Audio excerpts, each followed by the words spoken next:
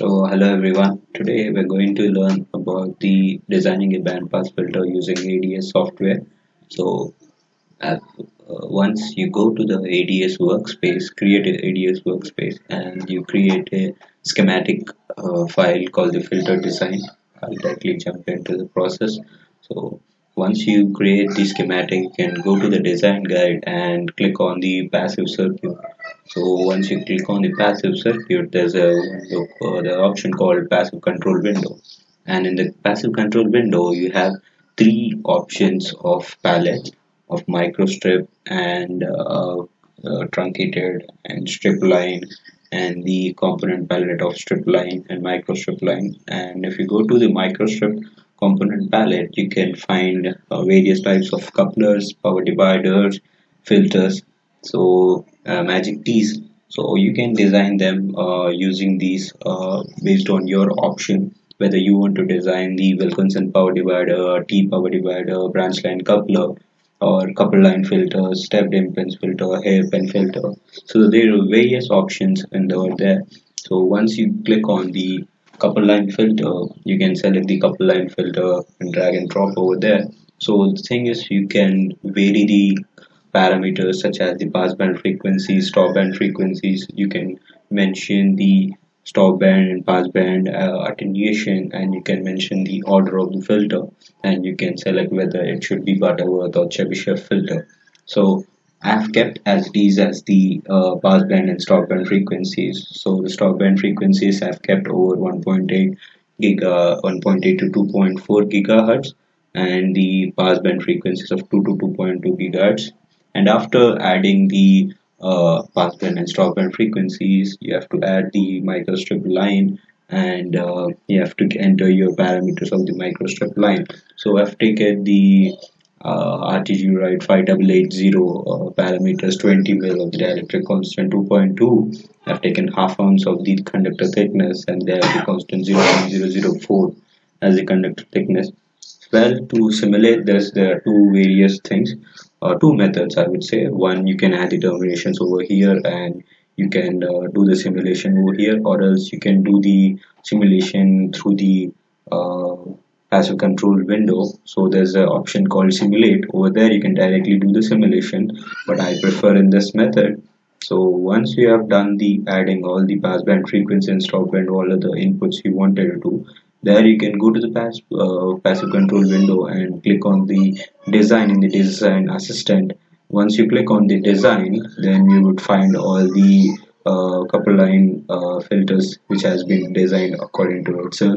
So the algorithm is done inside it. So now you can add the S parameters simulations, and because I've given the stop band frequency 1.8 to 2.4, ranging between the 1 to 3 gigahertz of the range.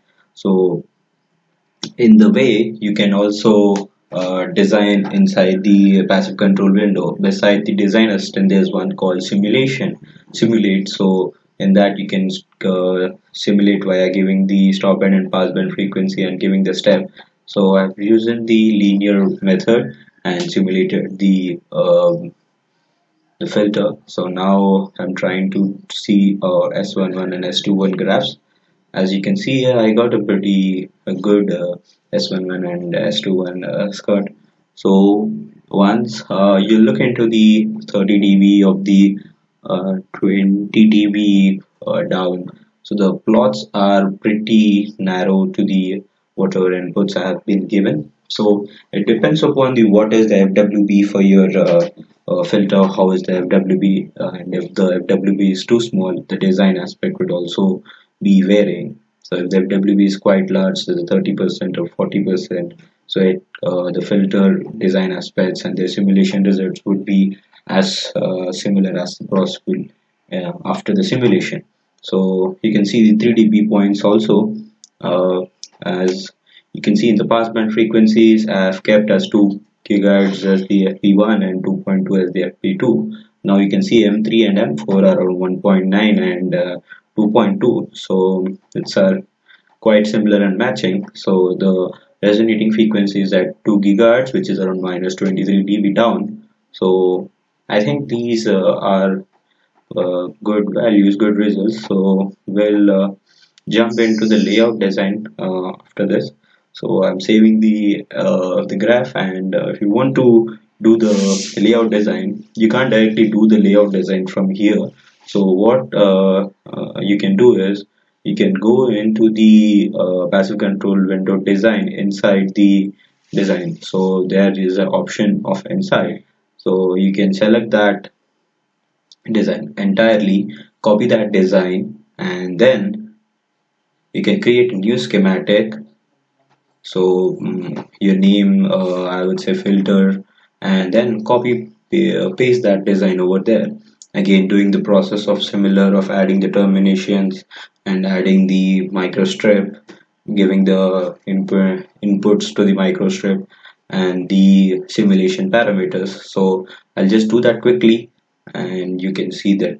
So I would say the this filter simulations would be achievable only on the FWB percentage. So if the FW percentage is good, then the filter design is also the filter design would be easy, and the simulation results would also come in the better way.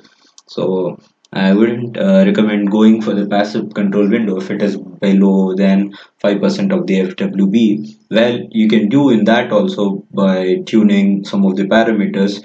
So you won't get the exact results where you given as the input in the less than the 5% of the FWB. If it is greater than the 10% or 20%, it is easy to design via passive control window for these. And I have done the adding the S11 and S21 in the graph. I've done everything in the same format in a new. So now you can see the simpler format. Now I've done converting into the layout of update tools and update the layout, and I've selected the layout. So it is doing a little fast over there, but you can put it into 0.5x0 and see the steps how I've done it. So now I need to add the ports. So I'm trying to add the ports over there. So once we have added the ports, so it is a process time to do the EM setup. So I'm trying to do the EM setup. So it's an RF board. So the only thing which is there as a substrate of the Rogers mill. So I'm changing it to the 20 or 40 mil. So it depends upon what substrate you want to do it. So rightly I was using previously I was using this. So now I'll change it to 40 mil and see what variation will the circuit give, or the simulations what does it give. So I've saved the substrate, and changing the stop band and pass band, like the start and stop frequencies, changing it to adaptive. So now I got the EM layout simulations. You can see the written loss has been little down, so it went little up. So you can see there's a slight variation in the 20 dB down stop band frequencies, and the written loss was also as but same, but it went little up. So it usually happens in all the EM design, but only thing is you have to do in the starting basis such that your written loss is high as possible. So this is the EM layout result currently we are having, and for a high FWB, this kind of design is easy, and you can do it in a simpler format, as you can do it for your mini project, or you can understand how it has been done. Once you can do this, you can, if you wanted to see the 3D model, you can go into the RF Pro, and you wanted to see the 3D model, click on the dielectrics solid, and you can see the 3D model over there. It's a three layered couple line filter. So uh, I'll try to show you the front side of the filter. So this is how it looks.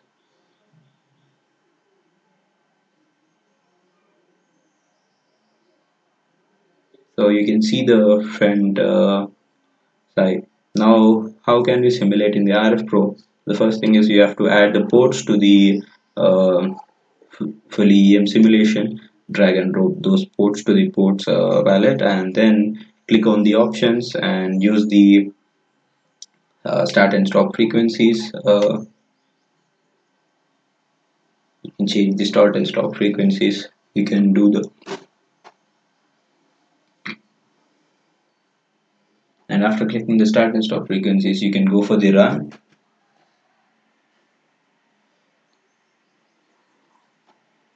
So it has been done very fastly. Now, so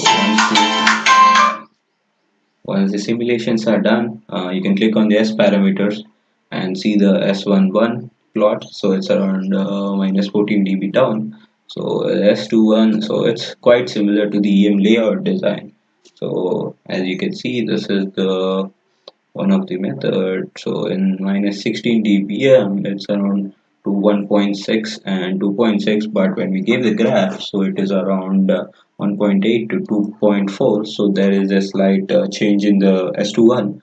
So it usually appears in that way, but if you do some fine tuning, then you can get your required skirt over there. So you can convert, import the 3D component of the mechanical design, or you can do many things from the RF Pro.